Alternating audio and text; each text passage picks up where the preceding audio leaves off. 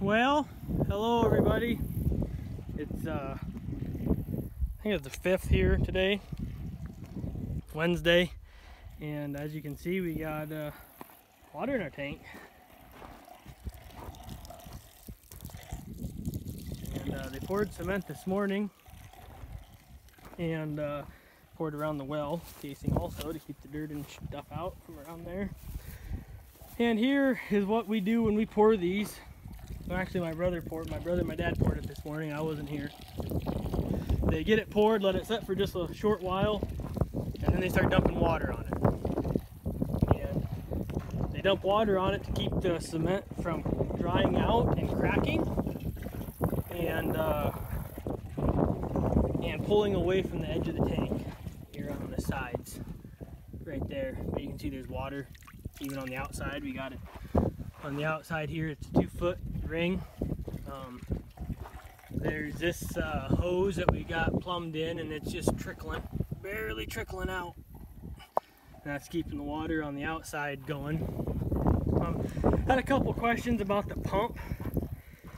That pump that we've got here, it only pumps like say 3.5-4 gallons a minute. But that's what we have because that is all our well will produce.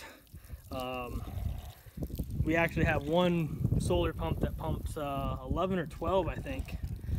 And you know, you have to have a pretty good well around here to use that system.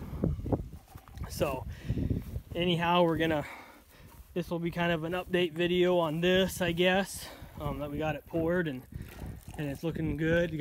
Looks like it's pretty level. We'll see here in a day or two when it gets full how level it is, but hopefully it's pretty level. And we just run that pipe down, and you know, it goes into there. That's where it's teed off into the, you know, the garden hose, filling this deal going around the tank. And you know, I think it's turning out pretty good. But I probably won't do a video or an update on this tank for a few days until it's full. Oh, I did have a question on the float. I don't know if you guys can see it or how you shut the pump off, but right there's 2 wires that go into the tank, and when those 2 wires touch water together, it shuts the pump off. So that's how that works, and I'll reply to you guys' comments. If you guys have any other questions on this tank or how we did it or where we got it from and stuff like that and why we go this route, leave them on this video, and it'll be several days before I make an update video, but I'll try to do an update video and answer all the questions. So I'm sure there's people that have questions that just don't ask them, and some of you people that do ask will sure ask some of the questions that are that other people are wanting to know. But anyhow, I guess that's all. It's hot today, about 100 degrees out, so I'm quitting early. I'm going home and gonna hang out with the wife and kids. So anyhow, we'll see you guys on the next one. Comment, rate, subscribe, leave your questions below if you have any questions on this tank, and I guess we'll talk to you guys tomorrow.